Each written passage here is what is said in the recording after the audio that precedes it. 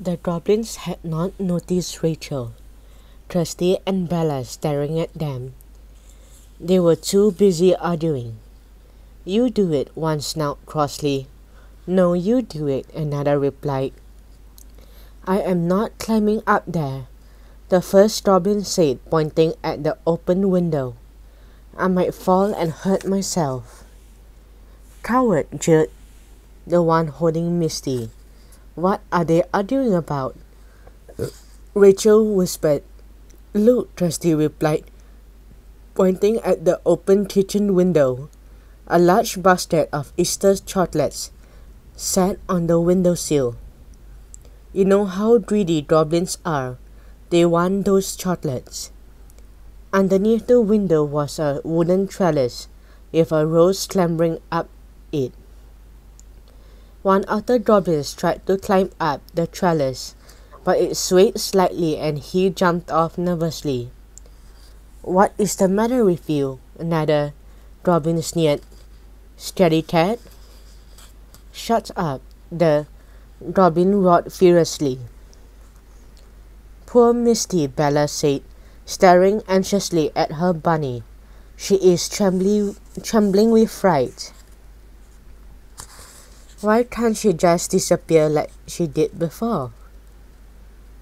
asked Trusty. Bella shook her head. "Misty cannot disappear if someone is holding her, or if she is nervous," she explained. "We have to think of a way to get her back." While Trusty and Bella were talking, Rachel has been staring at the basket of chocolates. In the middle of it sat a beautiful blue toy bunny, which looked very like Misty. Slowly an idea swam into Rachel's mind. Looking excited, she turned to the little fairy. "Bella, I think there might be a way we can get Misty back. Can you make Trusty and me human-sized again?" Bella nodded.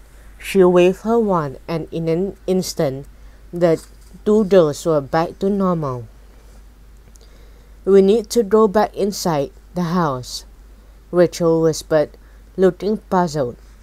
Trusty and Bella followed Rachel back to the side gate. As Rachel opened it, Bella fluttered down and hid in her pocket.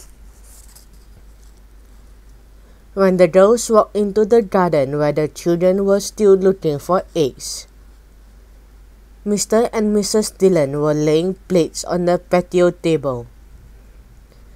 "Mrs. Dillon, is it okay if I borrow the blue bunny from the Easter egg basket?" Rachel asked. Mrs. Dillon looked a bit surprised, but she nodded. Rachel and Trusty entered the kitchen. Rachel peeked out the window and saw the goblins still arguing down below. When she picked up the toy bunny and gave the basket a little tap, several of the chocolates fell out and tumbled to the ground outside the window. "That would keep the goblins busy for a few more minutes," Rachel said quietly. Trusty peeked out the windowsill. The goblins had pounced on the chocolates and were gobbling them up eagerly.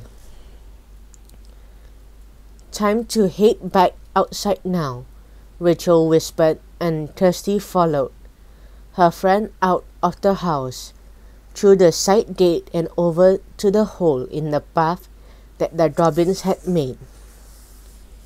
"Trusty, can you cover the hole with twigs and leaves like the goblins did?" Rachel asked. Trusty nodded and began pulling some fallen branches across the hole. "Bella, we need a long piece of string," said Rachel. "Can you help?"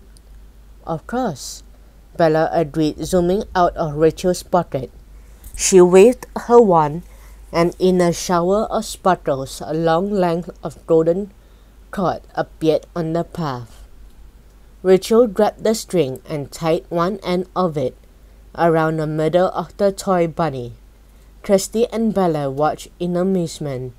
They did not have a clue what Rachel was up to. "We are all set," Rachel grinned.